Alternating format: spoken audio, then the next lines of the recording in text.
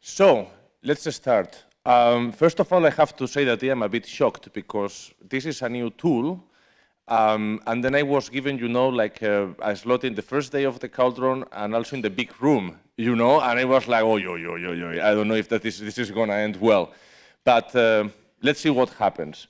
Okay, I'm going to talk a bit about a program I have been working on during the last couple of weeks by myself, because when I write a new program, I'd like to actually have something doing stuff before I start annoying other people about it. And it's called Poke.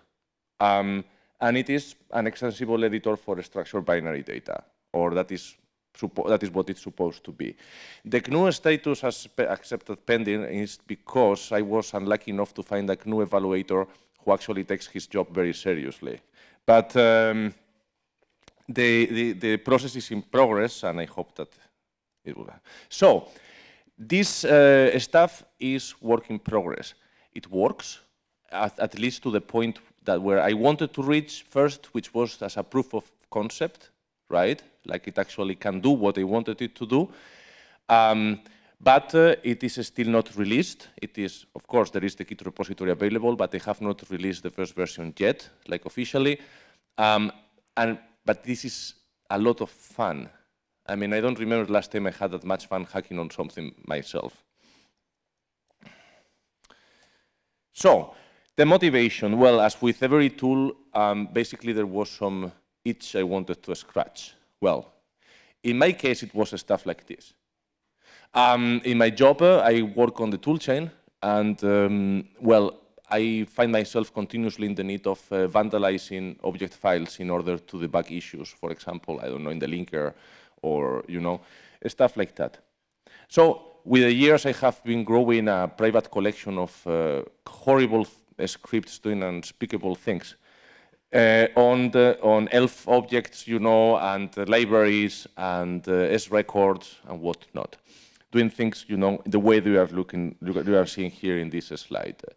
Well, this approach of working, obviously, it has some disadvantages which are obvious, right? I mean, you are relying on some specific behavior of, in this case, for example, the bin utils, and those scripts are very specific, and also they break very easily, and also it's not fun. They are not fun to maintain.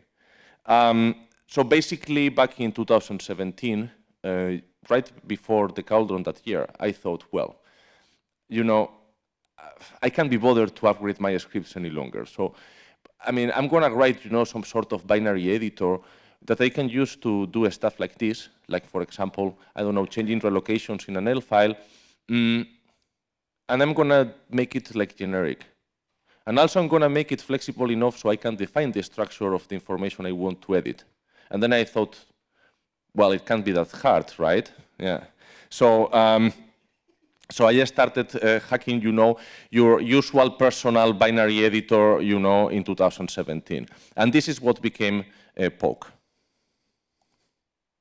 So, the initial idea was very easy, right? I want to edit structures that I can define, in my binary objects.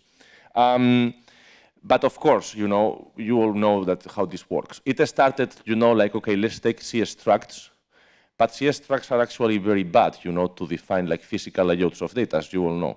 And because so much stuff is undefined, and there is padding, no padding, alignment, not alignment, it's a mess. But they thought, okay, let's get C-structs, let's add some additional annotations, and then let's work with that. And that evolved during the months into a full-fledged programming language, domain-specific language, which is called Poke2, but with big P. And as usual happens too, I started working on this from this initial idea, and then only after a couple of months, I found by chance something similar called DataScript from Godmatbach, which was presented in a paper from 2010 or 11. And he had more or less the same ideas. It was very interesting to see how independently, how could you find the same problems and you try to fix them in the same wrong way, but easy way, and then, but I got some good inspiration for it. There is also some existing similar thing It's called 010 editor. It is proprietary. Do not use it. It is horrible. And also, it is very simplistic, and it fixes the problem in a very silly way. Basically, it gives you a C interpreter, and as we shall see, it doesn't work very well. And then after many blind alleys, because many times I thought, okay, I got it right, but then at some point, everything collapsed, and then I had to go back and so on. I think I got it right, which is what I'm going to show you now. This is how the program looks like, at least the prompt. And here you see that there is a dump command that gives you, surprise, a binary dump of the data. So I am very brave, and I'm going to do a demo. And why? Because instead of telling you the characteristics on the language and everything and bore you to death, and put you to sleep, and then show it to you, I prefer to show it to you first so you can see it working, and then I will bore you, with the details. What am we going to do right now with poke? I'm going to poke an L file to vandalize a relocation in the file. I'm going to change, I don't know, maybe the offset, the R-info, or whatever, right? So let's get at it. I'm going to run a not installed poke. Oh, well, first we need an L file, right?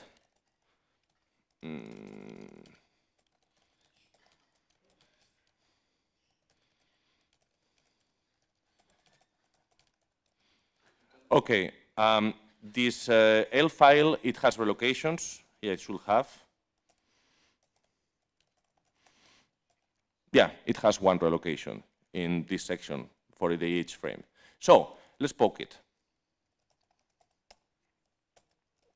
Okay, I'm going to set the output base to decimal. By default, it's hexadecimal in my configuration script.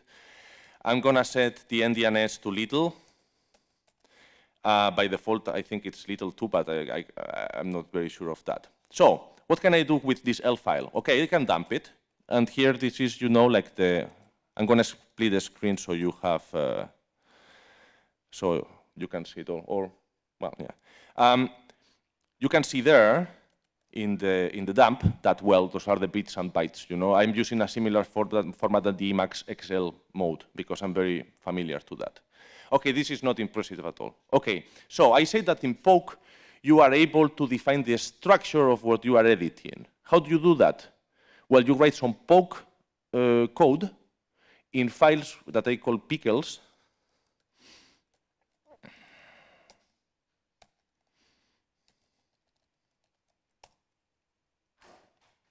And for this, I wrote a little pickle, which is this elf.pk, which is 100 lines long only. It's not a complete elf description, of course. And here, I describe things, for example, like the structure of an elf header, elf64 header. You can see it there. Well, you can see, okay, first it has the e_ident, the magic number, and whatnot. All right, so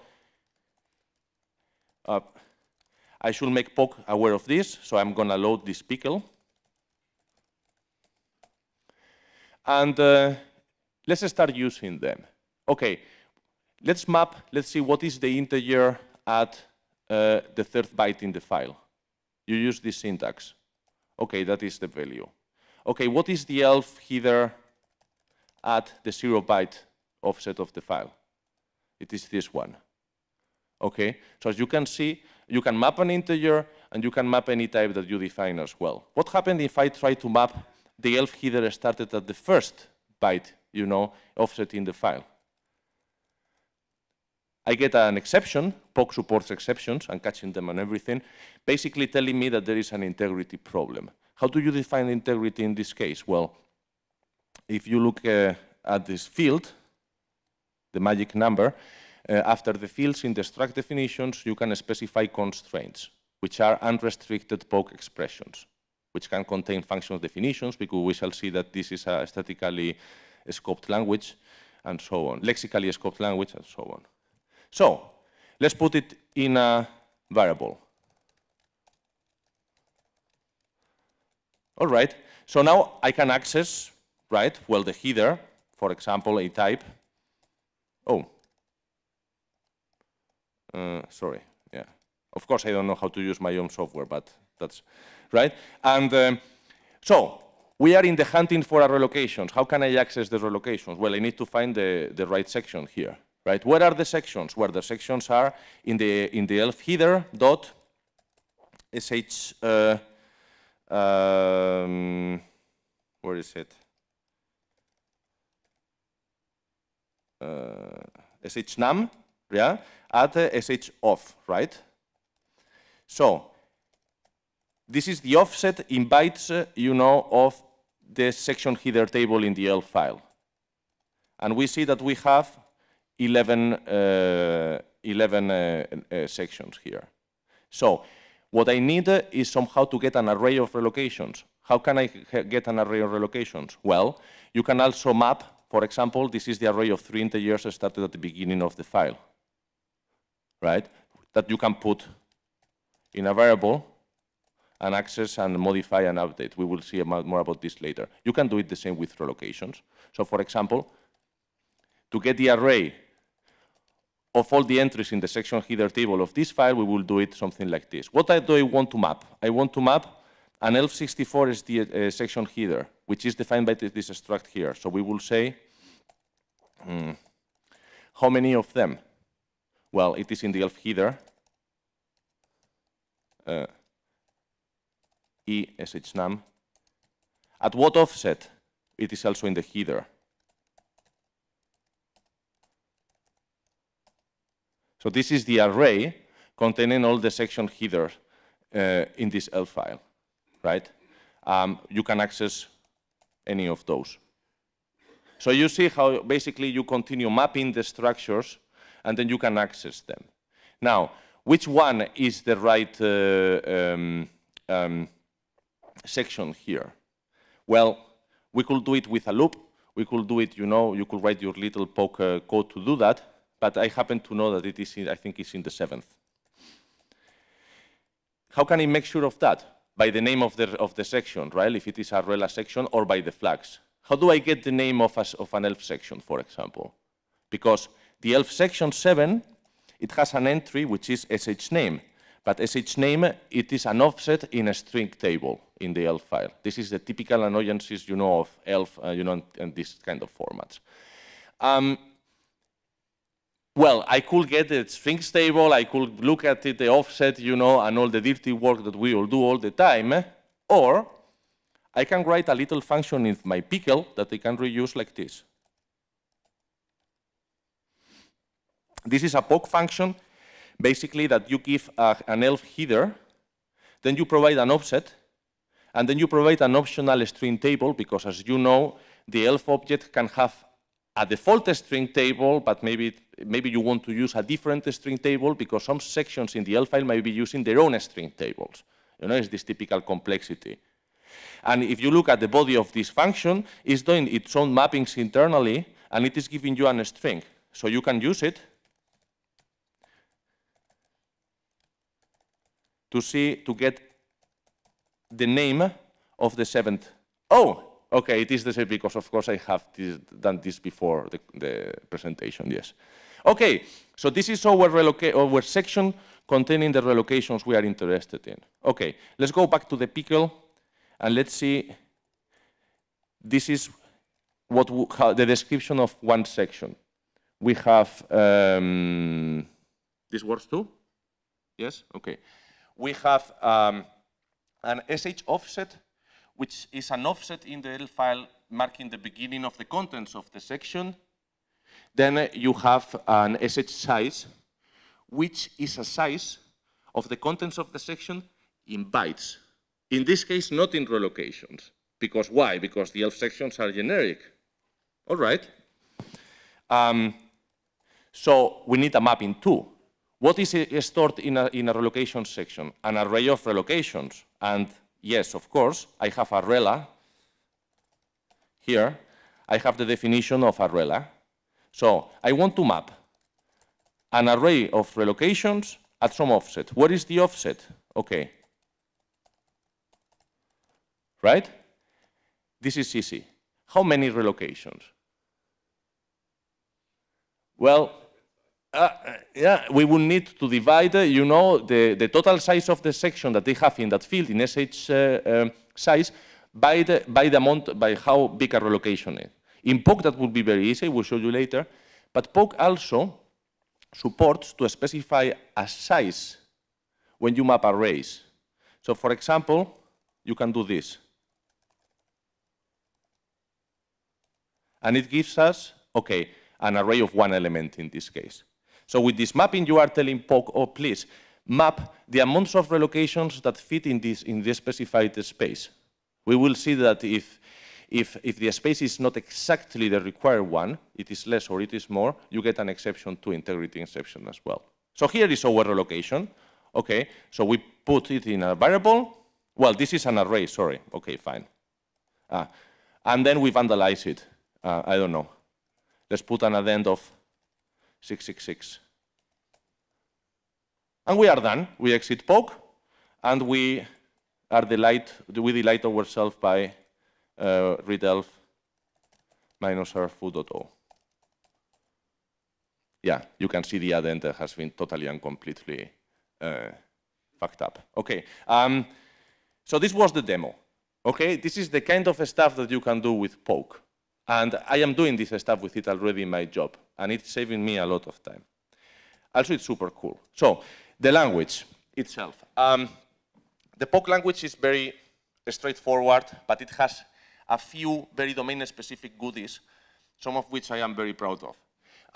It supports values, like integers, null-terminated strings, arrays, as you can see there, and then struct literals. The structs at the bottom are struct literals. I have to add the structs because of a syntactic word that will go away as soon as I can get rid of the based on parser, because I want to write a parser by hand once the syntax is stabilized. Anyway, typical, yeah? Nothing. But then, I don't know if you have noticed in the demo that I was using some weird suffixes like hash, right, B or hash something, right, when I was talking about bytes. What is that? Well, when I was designing this stuff, I stamped into a problem that also the DataScript author stamped, but he did not fix, but I did. But it took me a long time. Basically, when it comes to support to make a tool like this, one of the biggest decisions is my tool going to be byte-oriented or bit-oriented? Meaning, is my tool, when you specify things like offsets and sizes to POC, and this kind of program is all about offsets and sizes, are you going to do it using bytes or bits? Of course, if you use bytes, it's going to be, you're going to make happy to 95% of the users, because it's very comfy to use bytes, but you will not be able to express certain formats and certain stuff. Like, for example, the deflate algorithm, for example, format is bit-oriented, it's not byte-oriented. So then you will be forcing your users to do byte masking, you know, and things like that, which is precisely what I want people to not have to do with POC, because for that you use C and you get done with it. Then you can say, okay, I want to be generalist, I use a bit-oriented. Then you are basically making the life of 95% of your users very bad. Because, you know, you can imagine if you had to express every amount in bits, then you should be, you know, you will go nuts, you know, multiplying, dividing, and converting units. So then I found a solution, and I have to credit Bruno Heibel, because in one meeting we had in Frankfurt, in one of the rabbit herd hacking weekends that we organize sometimes, we brainstormed about this, and it was him who came to the notion of, let's use united values. So, basically, usually, okay, you can have a pure magnitude, like 23, which is 23, not 23 anything, 23 nothing. And then the offsets, basically, is a new first-class kind of value, which is a pure magnitude plus a unit. For example, the first value is 8 bits, the second 23 bytes, and the third is 2 kilobytes. Or kilobits, I don't remember, one of each. There you see? You see? But with POC, you don't have to remember in most cases. You will see how. Okay. POC understands, you know, the unit part, a few of those suffixes, like little b 4 bits, big B 4 bytes, and so on. But then I was like, okay, this should be more general. So you can also specify, like for example, 8 units of 8 bits each, or 2 units of 3 bits each. So you can also specify a multiple of the basic unit, which is the bit for the unit. And then I thought, what if I want to express, to use as a unit, my own structs, right? So why not generalizing this so I can use, like for example, here I'm defining a type, which is a packet, some sort of packet, which is 1 integer and 1 long. It's 4 bytes and 8 bytes. Why can't I talk in terms of 23 packets? So in POC, for the structs whose size can be determined at compile time, which is not all of them, but enough of them, then you can use them as units for your offsets as well. So you can operate in multiples of your own stuff, of relocations, of whatever. And then, of course, well, there is a little algebra of offsets there, which is what you were expecting. Offset plus offset equals an offset. Offset multiplied by a scalar is another offset. When you divide two offsets, you get a scalar, you get a pure magnitude, and the modulus, you get the offset, which is the remainder.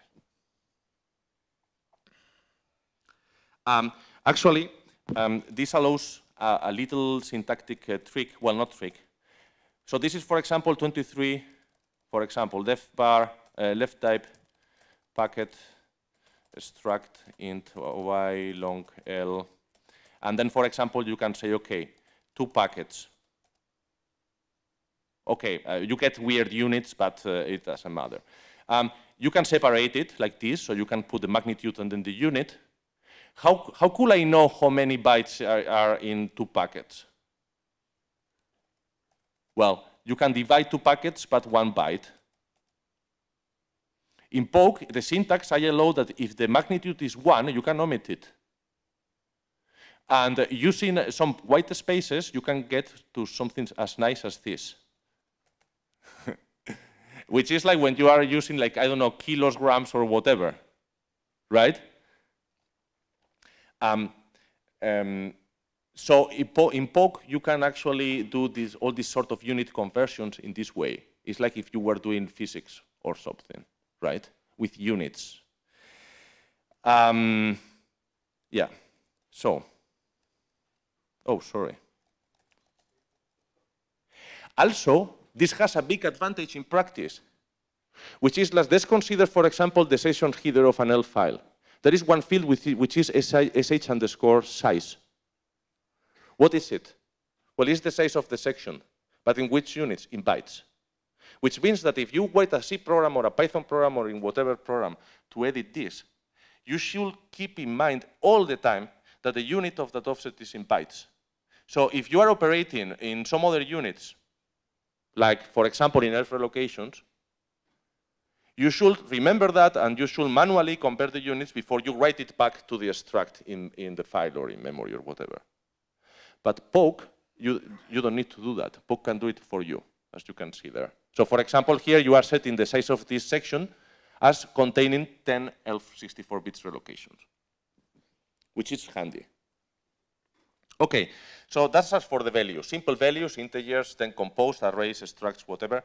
And then types, okay. This is how POC support integral types. This is how you denote the types itself, where n can be from 1 bit to 63 bits, or 64, I don't remember, I think 64.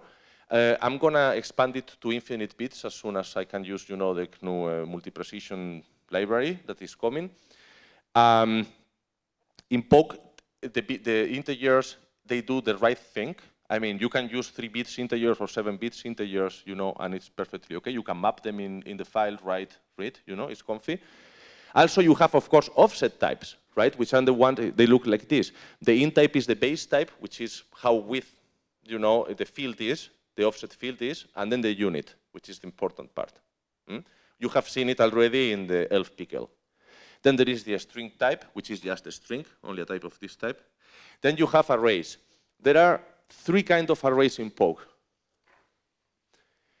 What I call unbounded, as you can see, I don't support multidimensional arrays, but you can have arrays of arrays. Why I don't support multidimensional arrays is because in object files, you will not find them, basically. Or, okay, Maybe you will, but unlikely. Then you have arrays types, like bounded by number of elements, which can be constant, like 2 integers, or can be variable, like foo plus bar. Foo and bar are variables, POC variables.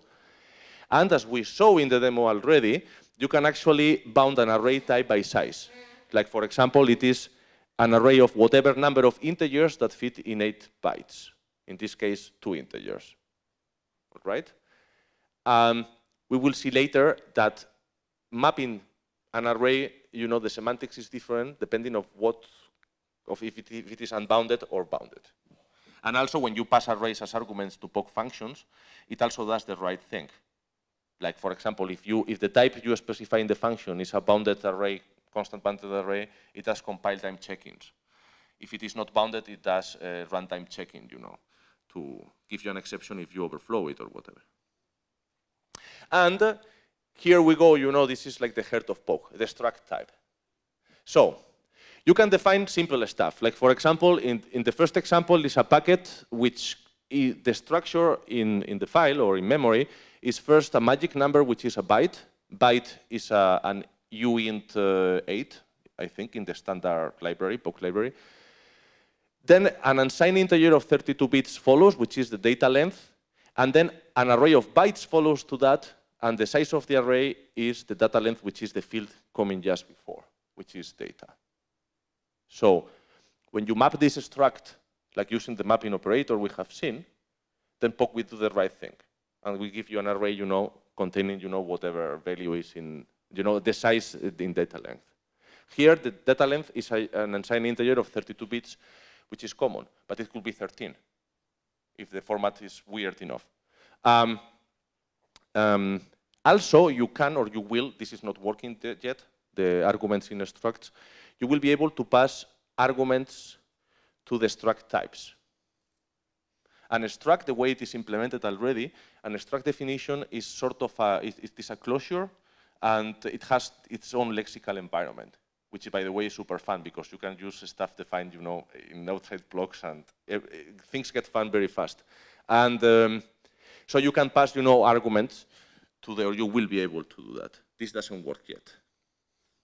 Also, you can specify labels, sort of, I call them labels because of, like in C, right? But in a struct definition, by default, the fields, they come one after the other, right? So in this case, you have a magic number, which is a byte, and then immediately after comes an integer of 32 bits, and immediately after comes an offset, which is an integer, or another and so on. But in some formats, for example, in ELF as well, you can have like holes in the structure, right? And you define it using what I call a label in a struct. In this case, it is for the array data. You see the at the end data offset that specifies that data array is starting at data offset. And data offset is itself an offset, which is part of the struct in this case. But there, you can put any POC expression that evaluates to an offset value. Again, having offsets versus pure magnitudes helps here a lot, because you can specify an offset, and if you specify an expression that evaluates to a pure magnitude, you get a compilation error, compile time error, which is nice, because that means that you are mixing, I don't know, potatoes with oranges or something. This is the second syntax word that I will fix as soon as I get rid of the Python parser.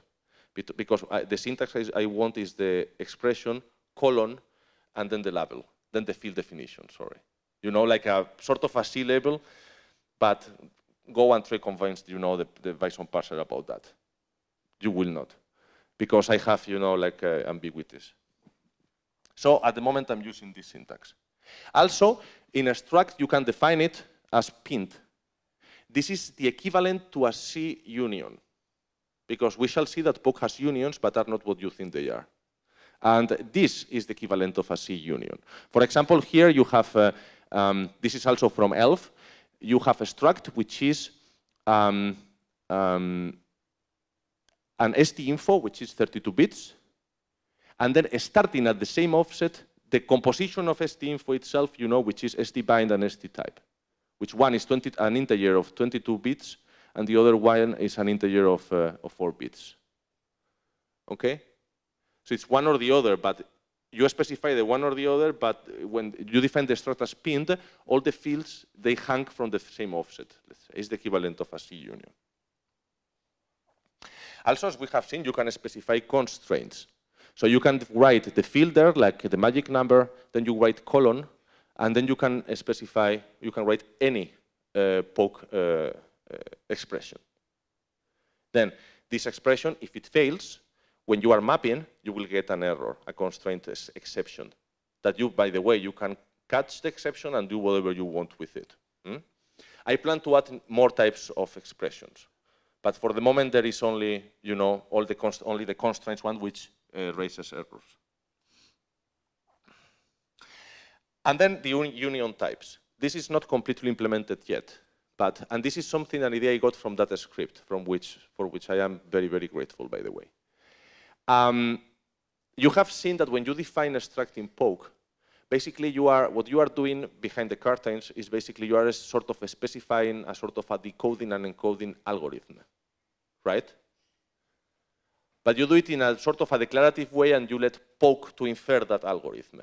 Because poke is all about, you know, in the normal process of decoding, computing and encoding, the idea is that you can focus on computing and you forget about the decoding and encoding. So, how do you do conditionals? Because in some formats, in many formats, what comes next in the data stream, it depends on something you have read already or something.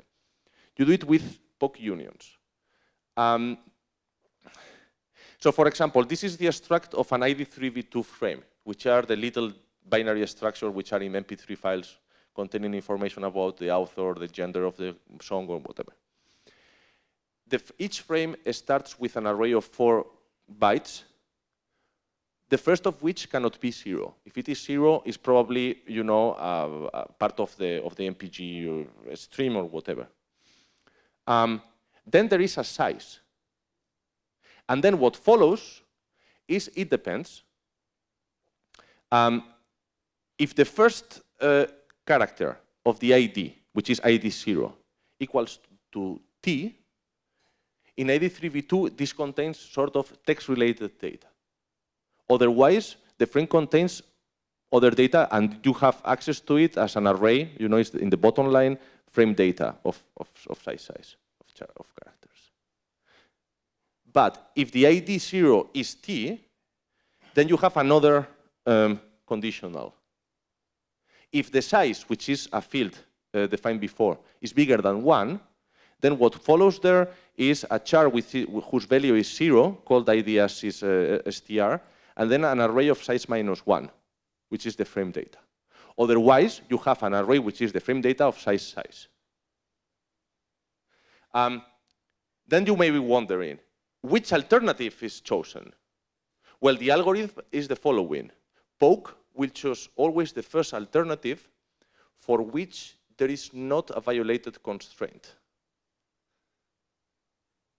Right? So you may be wondering, it's not that redundant.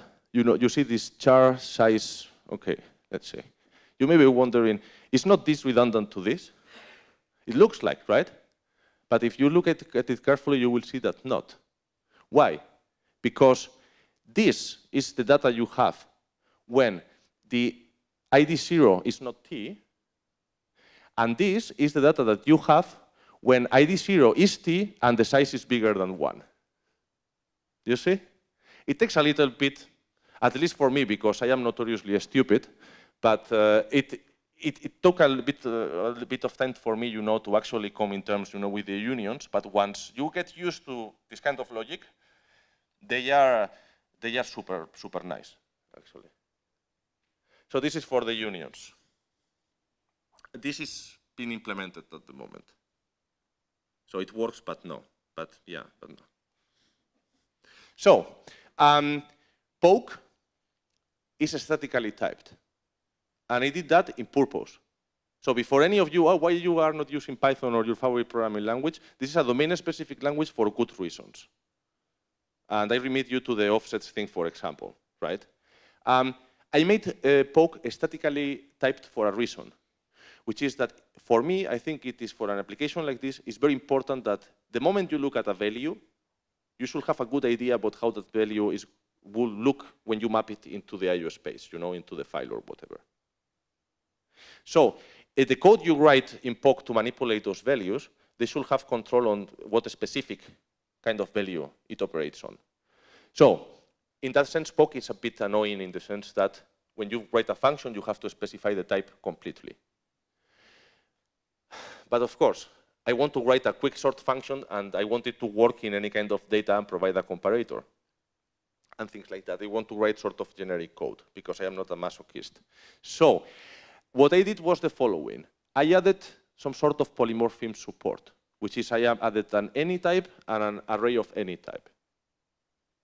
It works, but it's not real. I mean, it works, but it's really a poor man's type polymorphism, because the way I made it working and safe is basically that everything coerces to any, but nothing coerces from it, right? So you can pass any's to your functions, but as soon as you want a value back, you should have some other way to determine the type of it before you do a cast, to get the value from any. It works.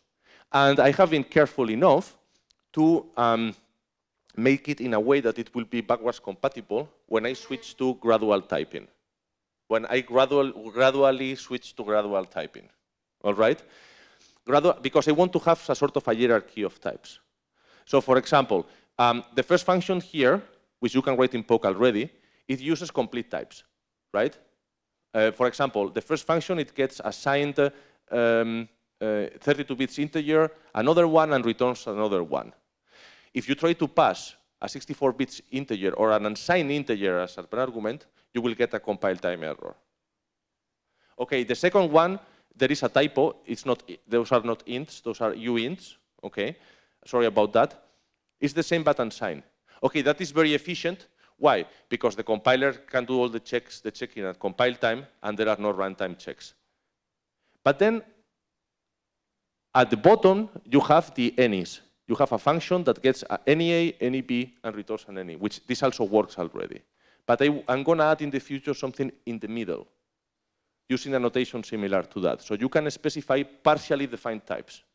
Well, this is one of those things that seems to be easy, but this gradual typing thing is something evolving now, and I can't stop reading papers. One claims they have it working, the other paper refutes that and say, no, you don't have it working. I will see. Okay, I have variables, lexically scoped, block-oriented, nothing special here. Okay, the mapping thing that we have seen already, which is the central concept in poke, right? Because in poke, a poke variable, like def bar a equal 10, for example, or an array, it's in memory, right?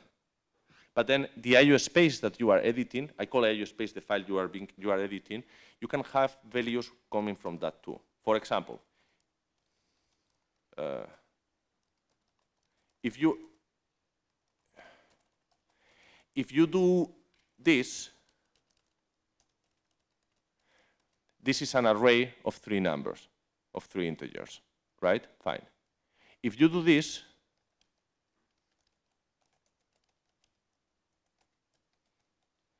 B is also an array of 3 integers. So what is the difference between them? Well, the first one is a value that is a normal regular value that exists, let's say, in memory only, right? And you can access it like A0, and you get the value. You can manipulate it, you can change it, no problem. The second one is a mapped array. So it looks like a normal array too. You can also manipulate it, but when you alter it and when you read, there are side effects, which is, like what you do with it reflects in the file in this case. So what I wanted to achieve with poke, which is the central concept of it, is that I want to be able to write code working on structs like elf files or whatever, and that it will work in a mapped value or a not mapped value transparently. And this is what took me a while to get it right. And it worked. That's why I am publishing this now, and I'm satisfied. Both can be manipulated in the same way. I have a quick sort. I can quicksort relocations in an L file, and I can quicksort integers in memory. You know, if you are curious, I am very fast, very quickly show you. Where is my quicksort? That should be, yeah, this is a quicksort, the poke quicksort implementation. You see you have there a function type, which is the comparator, and then some, well, this quicksort works for both file entities in file, and in memory, which was the original idea. Okay, we have seen it already. To do a mapping, you do a type, to specify a type, then you use the map operator and you specify an offset. Okay, mapping the simple types is simple enough. Mapping the structs, we have seen already that it goes through the unions and everything. Yes. Pointy stuff. How does it work? Okay. Yes, but, okay, it doesn't work.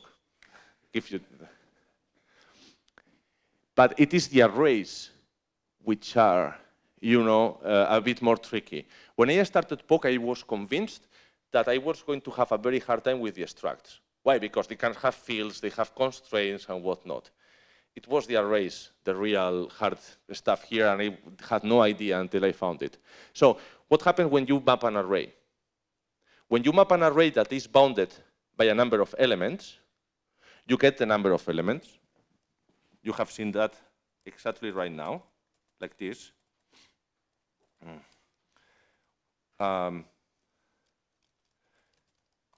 Like 3 integers at that offset. You get an array of three integers. What happens if there is an end of file condition? You get an exception. All right? Fair enough. What happens if you map an array and you bound it by size? Well, the expected stuff, you know. I mean, you get an array, in this case, 2 elements instead of 3, because you have 2 integers in 8 bytes, in this case. And what happens if you map an unbound? Well, what happens? Well, actually, I don't know if how big it's, okay. I have no shame. I will do it. I don't care what happens. Segmentation fault. Anyway, yeah, I think. What happens when you map well, this is because the file is big and I have some size problems somewhere, but it works actually. What happens when you map an array which is unbound? Basically, you get an array of the number of elements which are bounded by whatever happens first. End of file. So if you map an indeterminate number of integers, you get as much integers until the end of the file.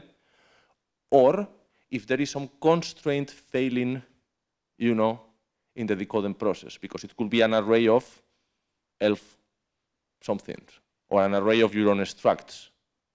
So if you tell POC,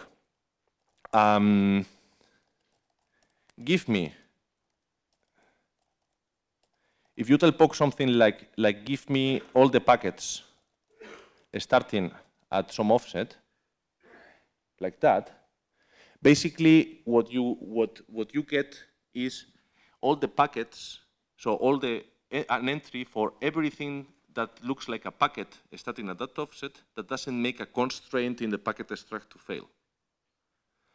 This is useful because sometimes binary formats are defined that way.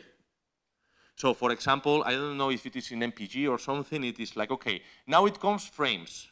So what is a frame? A frame is a 48 bytes block, and the first 4 bytes should look like this. How many blocks I have? Oh, you know how many blocks you have because at some point you will find something that doesn't look like a block. Instead of giving you an explicit size, basically it is constraint bounded, basically, bounded by constraints. And POC supports that out of the box straight away. That's why I made that. So now you recall the 3 different array types, right, at the language level. And I support the 3 different array types to make the mapping work, basically. Yeah. Anyway, mapping, very important.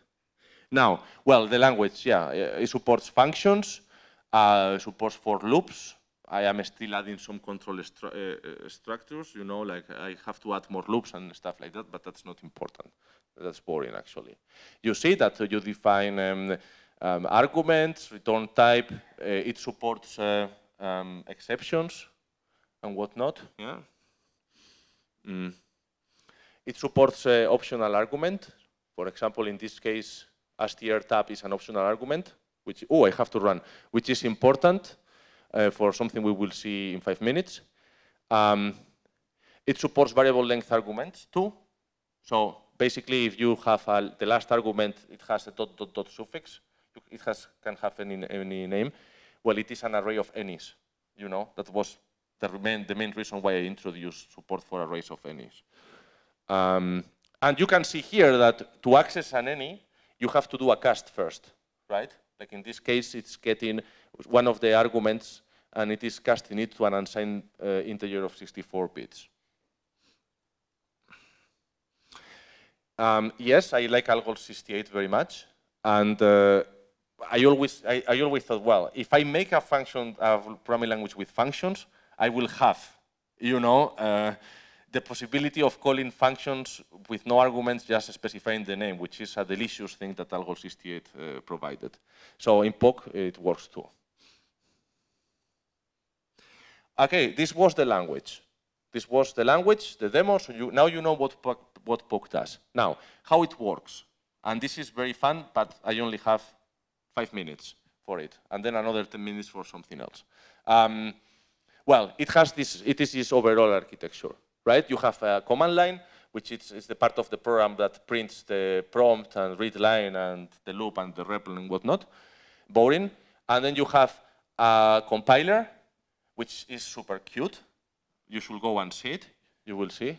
And then you have the PVM, which is the POC virtual machine, which is a virtual machine that connects to the I/O. The I/O subsystem is the subsystem handling the file or the process or whatever you are editing. Note that you access the I/O through the virtual machine, and this is important. The virtual machine has primitive instructions called pick and poke that actually, you know, perform, you know, the update of the I/O. So, the compiler, well, has a parser, some optimizations, code generation. I have a macro assembler too. And then at the right, you can see I have in POC a VM command. And this is the disassembly of a very simple expression. Please note that the expression itself is after the prolog and before the epilog, right? I mean, for something like foo plus 10, you know, I mean, the real code is the push bar, the push 10, and the add I instruction. It is a stack machine, because yes, I like stack machines. And well, then that gets executed, right? If you are curious, very fast. If we look at the code generated for a mapping, in this case, for a mapping of a simple type, this is VM disassembly this expression, for example, int at 12 bytes. Then you see that the pick DI, you see, that is the code in the PVM that is executed to actually access the value of the integer from the I/O space at some given offset. So all the I/O is performed, you know, through the virtual machine. That's the idea. Of course, this is for an array, for an integer. If you specify, you know, an array of 3 integers, well, the things change, you know. And actually, you see that there is a call of a closure because the size of an array compiles internally into a closure. When you define a struct, it generates several closures with an encoder, decoder, with a mapper, with a remapper, something called a val mapper, but those are internals, which are fun, but okay. So it's just a compiler. The compiler, it's structured in passes and phases. I am very proud of my phases and passes system, by the way, because, well, if you are curious, go to the source code. It has analysis phases, transformation phase, constant folding, and code generation.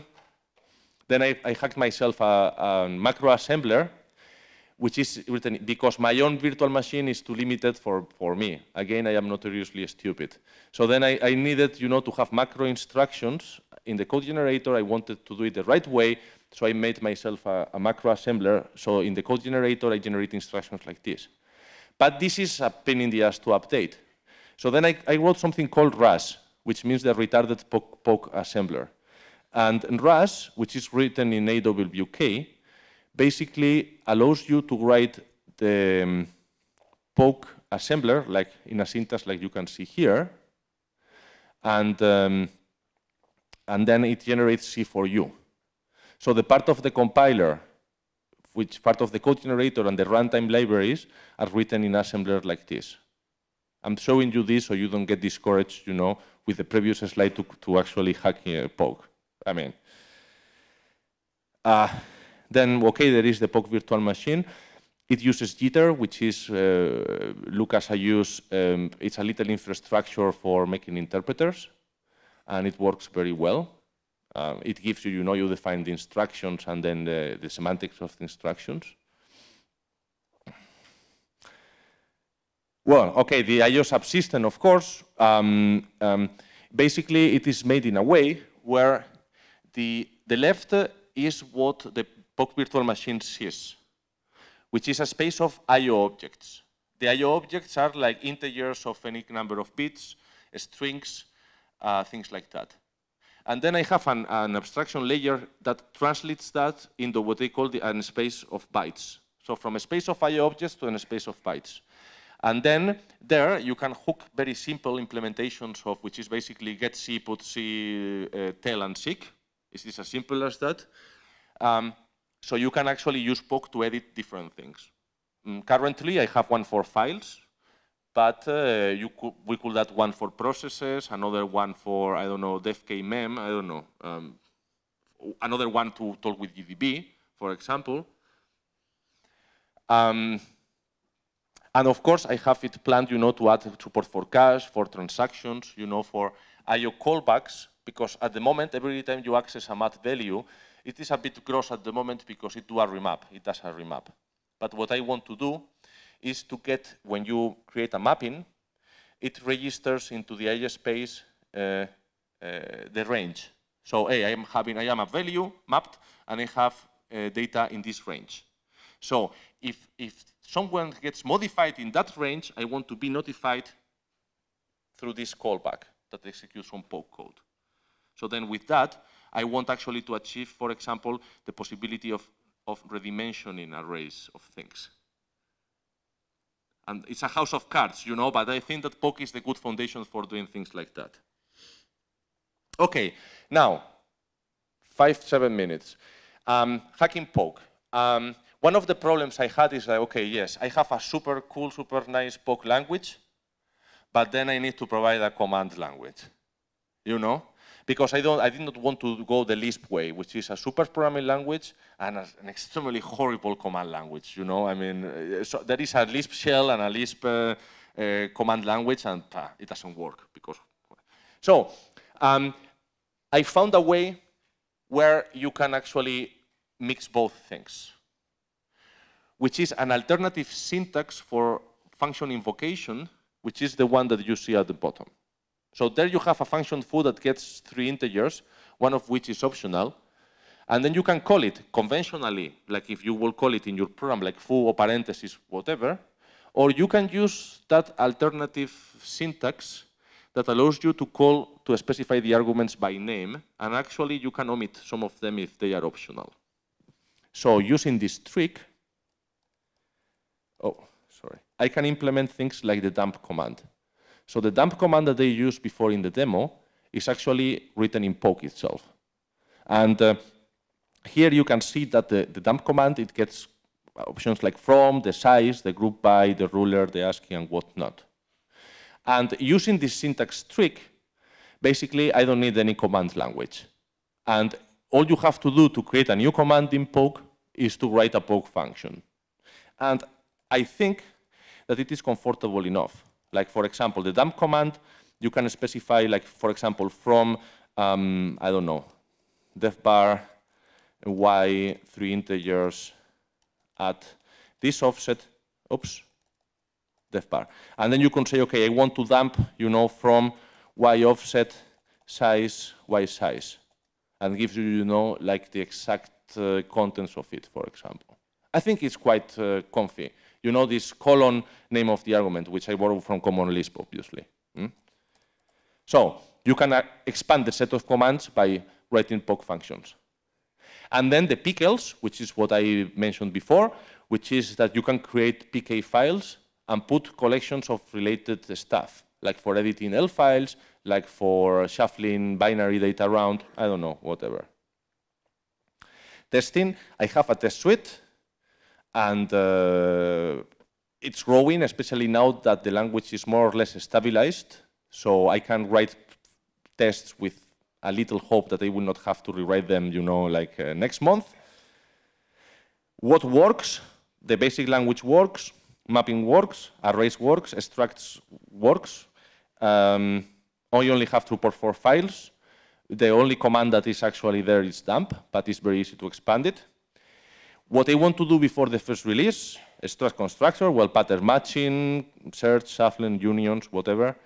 And then in the future, gradual typing, support for sets, organized pickle, support for wide strings, and other language improvements. If you want to hack, there are the resources. And then there is a file in the source tree, which is called hacking, which I took great pains to write. And there you can find, you know, a little guide, you know, because some of the POC internals are complex. And that's it. Any question? That's no? We have time. 4 minutes. A quick question. Can you do enums? Yes. Yes, the enums is one of the sets types that I want to support. I want to support enums and bit masks. And then can you automate POC? Can you have a script that runs POC, does something all without any user intervention? Of course, yes, yes. It has a non-interactive mode too, which I use for the test suite. Can you generate binaries out of it? If you actually do the... Hang on. We'll get you on tape. My question would be if you can generate binaries that do the script, just as Nick suggested.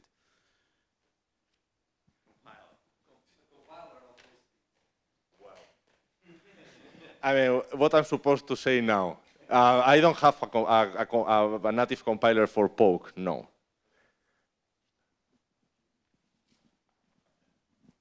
How about using it in embedded programs like GDB? I mean, I find myself, I was going gobbledygook and I want to interpret it. Can I do that? Or are you in the plans to do it? Link it with GDB? I definitely want to do it. Yes, yes. But for that, I need a good machine interface, and I need to. I think that this IO space, Pedro is there looking at me like with no. Oh, he asked if I have plans to integrate POC to embed it in other applications like GDB, for example. Yes, I want to do that. Yeah. It should be a good parasite. Okay, I think sorry. the next talk's coming up in about 30 seconds. So thank you very much, Jose. Well, thanks to you, and thanks for giving me the first slot in the conference.